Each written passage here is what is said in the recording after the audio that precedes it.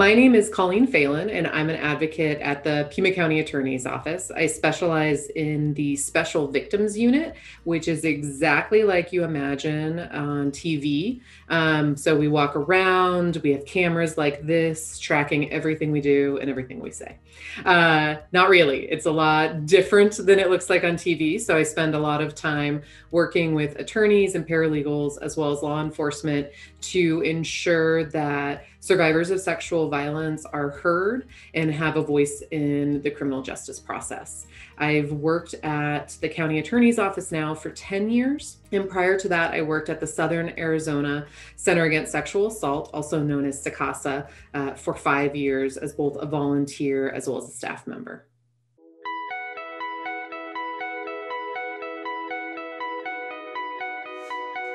Sexual Assault Awareness Month is so important for not only our community, but for the entire United States. The epidemic of sexual assault is a health crisis in the US. The long-term impacts of sexual violence, including the silence that oftentimes goes along with it, is critical for us to address. So April being Sexual Assault Awareness Month is huge because it's the one time of the year where really, I think all of us advocates want to inundate everyone with all of the information we work within every day.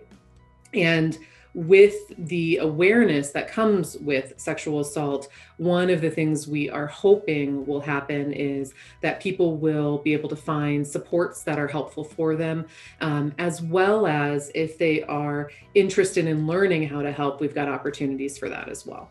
With Sexual Assault Awareness Month, there's a few different activities that are included. So one of them is Denim Day, which this year is on April 28th. And Denim Day started in the 90s out of an Italian Supreme Court decision that essentially said a woman couldn't be sexually assaulted if she was wearing jeans. And so the defendant in this case had been found guilty at trial. The case went all the way up to the Italian Supreme Court, and they overruled the trial judge. This really highlights the number of myths that are involved with sexual violence. Everything from what a woman wears will cause her to be sexually assaulted, or the idea that only women are sexually assaulted. The statistics around sexual violence and how it impacts members of our community are pretty dire. So we have seen improvements over the last 20 to 30 years, but this number of people who are still impacted is substantial. So we look at 1 in 6 men and women impacted, 1 in 2 gender non-conforming individuals. And then if we break it down even further and look at different parts of our population, we know that certain age groups are at higher risk, but no age group is at zero risk.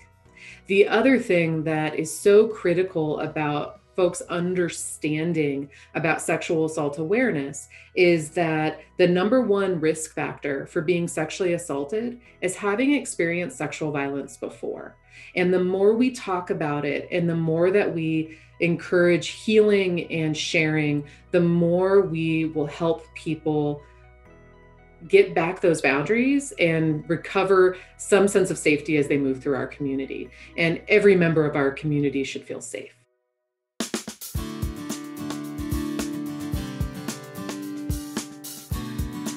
Some people become advocates because they knew when they were little that's something that they wanted to do. And I have to admit that I actually sort of fell into advocacy when I was really just looking for an opportunity to volunteer my time. And the only place that called me back was at this point, it was the DC Rape Crisis Center. I was living in Washington, DC at the time. And so there wasn't a whole lot of places calling back because in DC, volunteering is actually pretty standard, especially during the holidays.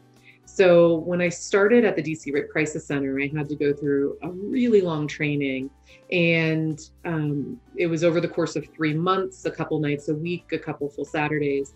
And what I realized as I went through the training is that this was really for me, that this kind of connection and being able to share space and create space for people who had experienced trauma was something that I naturally did.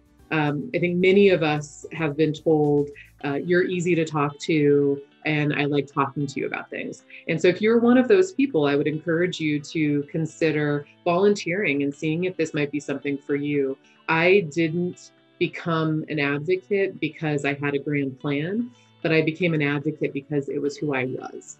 And I think that if you have that feeling or you think that you could help, I would encourage you to consider volunteering for our program. We have trainings twice a year, and we will provide you with resources and feedback to be able to create space and share it with people the same way that I'm able to do every day.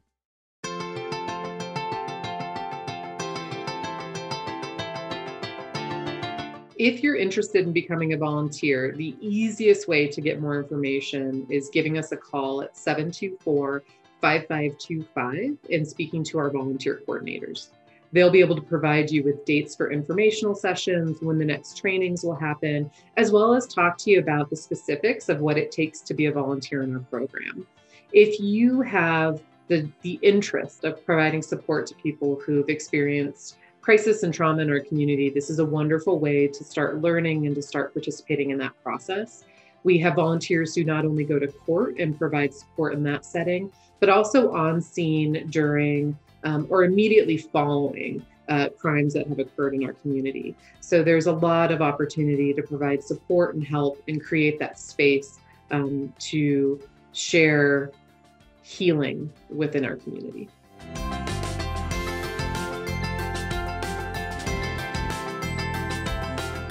There are a number of ways that you can stay informed during Sexual Assault Awareness Month. You can follow us on social media, on Facebook and Instagram and Twitter. Additionally, you can follow our partner agencies. So the Southern Arizona Center Against Sexual Assault, the Tucson Police Department, the Pima County Sheriff's Department, as well as the University of Arizona Survivor Advocacy Program. And so I would encourage you to check all of those out. You can find them at www.secasa.org/TUCSAM, which is what we're calling Tucson Sexual Assault Awareness Month. So that's TUCSAAM. And that is also the hashtag that you can follow if you want to see what's happening and information that is going to be coming out each week. Additionally, on April 28th, that will be Denim Day. And so you can wear jeans and talk to people about why you're wearing jeans. If you work in a setting that it would be appropriate to talk to your supervisors about wearing jeans, that's an option as well. The other thing that we encourage is a teal shirt. Teal is the color of sexual assault awareness, and we would encourage you to wear teal all month long.